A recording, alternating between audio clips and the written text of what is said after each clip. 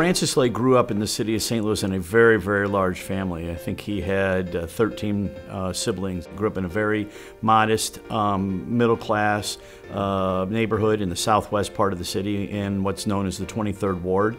His father was a politician. He was also a restaurateur. So he grew up in politics. In 1995, he ran for president of the Board of Aldermen against, I think, 5 other aldermen, and he got more votes than all the rest of them combined, became president of the board. In 2001, he ran for mayor and beat the incumbent mayor and the former mayor. So he beat 2 mayors and again had more votes than both of them combined.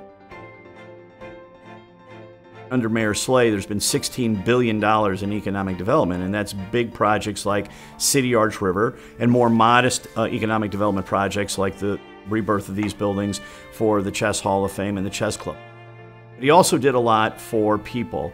Education was one of his top priorities. He created a process and opened more than 20 charter schools to give parents in the city whose kids were either trapped in bad schools or who would be forced to move out of the city to get a good public education, to give them a choice and stay in the city of St. Louis. I think he's been very courageous. He's been quite a leader. He's faced some very difficult challenges over the years. He's had problems with fire departments, with unions, and he took them all on. He always emerged victorious. The city is better off. And, I think everybody admires his leadership, his forthrightness, his honesty. Being mayor was never about him. It wasn't about his interests or what was important to him.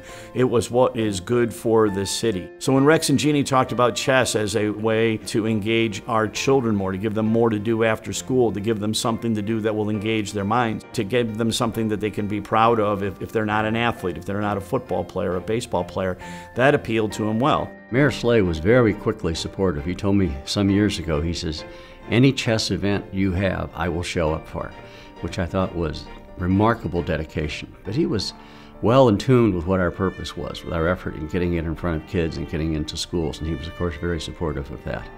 The idea that part of our brand was going to be that we were the chess capital of the United States and one of the most important places in the world for the game of chess. Something, that attracts people who are cerebral, people who are strategic, people who are college educated was something that was very appealing to him, and he got it right away, embraced it, and, gladly did so. The mayor was in the chess club here a year or 2 back, and I said, "Let's sit down and play a game." I made a move, and he said, "I'm not sure what to do," so I made a move for him, and then I made another move for myself. And then somebody standing behind him said, "Move the knight," and the mayor said, "Which one's the knight?" And I bust out laughing, nearly fell off my chair. Mayor Slay, you not only are the longest serving mayor in our city's history, but you are going to go down in history as the best mayor our city has ever had. Our city has been fortunate that you have been willing to make the commitment and the sacrifice to be our mayor for so long. You will be sorely missed, and your legacy will be something that many generations from now people will still be talking about. So good luck in the next phase of your life, and we're going to miss you as our mayor.